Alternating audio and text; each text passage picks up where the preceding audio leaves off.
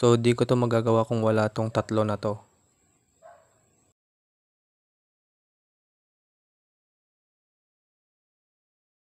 At kung ikaw ay hindi pa nakasubscribe sa aking channel, maaring pindutin na lamang ang red button sa baba. So, ang gagawin natin ngayon ay kung paano gamitin ang spinner. So, una natin gagawin ay magdagdag ng spinner. Kailangan natin ng spinner. The next, we have label. Okay. So, designan na muna natin yung ating spinner. Pumunta tayo doon sa with, fill parent. Okay. And then yung label naman, isusunod natin yung label. So, bold. Yung font size, pwede nating palitan, 20. Okay. So, itong spinner natin guys, ito yung tinatawag na combo box sa ibang IDE, programming IDEs. For example, sa Visual Studio, may tinatawag silang combo box. Dito na sa MIT App Inventor 2, ito yung tawag nila is spinner. So, ang next na gagawin natin, lalagyan natin ng item yung ating combo box or spinner. So, pumunta lang tayo dito sa element from string dito sa properties. So, lalagyan ko siya ng tatlong item. For example, ang ilalagay ko cake. So, kailangan ng comma, donut,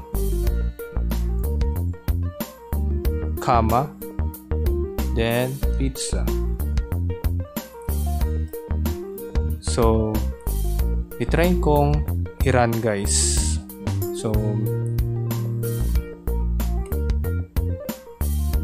So dito makikita nyo meron siyang pagka drop down, meron siyang tatlong radio button, which is ito yung inad nating item doon sa element from string na properties ni spinner.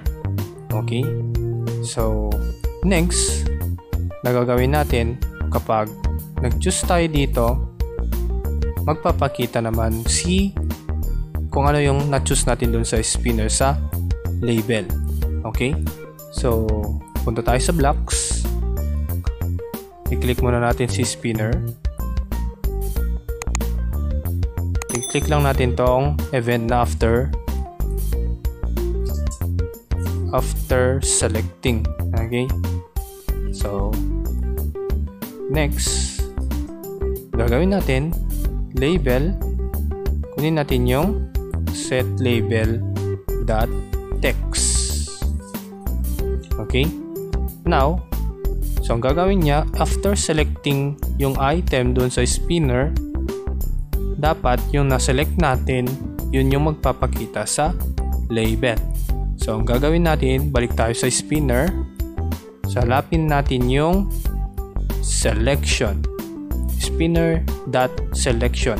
Ito kasi yung magti-trigger na kung saan yun yung ating pinili doon sa ating spinner. Okay, so ito try natin. Balik tayo doon sa emulator natin. Okay, so pipili ako. So itry kong piliin si pizza. So nagpakita si pizza. Okay, so next naman, kung gusto mong lagyan ng button, for example, ayaw mo nung after selecting na event, gusto mo button, so dadagdag lang tayo ng button. So designan na lang natin guys, 20, bold, with, fill parent, then palitan natin yung text, choose or show. Okay, so background color palitan na rin white. Okay, so So, yung objective natin dito, kung nakapili na, pipindutin yung button, that's the time na isushow nyo yung na-select natin na item doon sa ating spinner. So, ang gagawin natin muna, so disable ko muna to guys. Disable ko muna.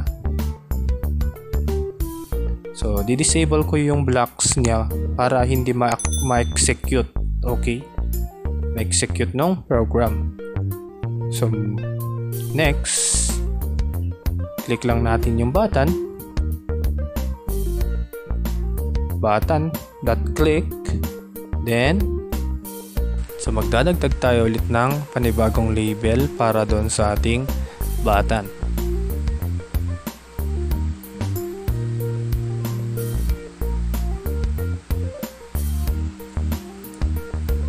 Okay.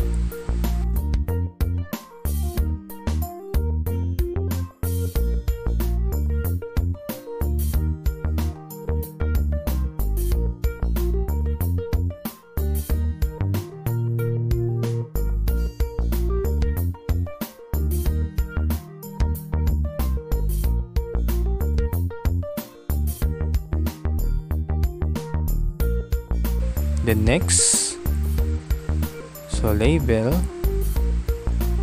dot text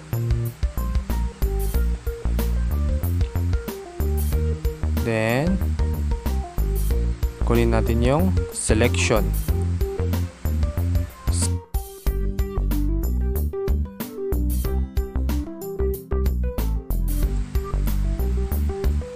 Spinner selection. Yan. So, attach lang natin ulit doon.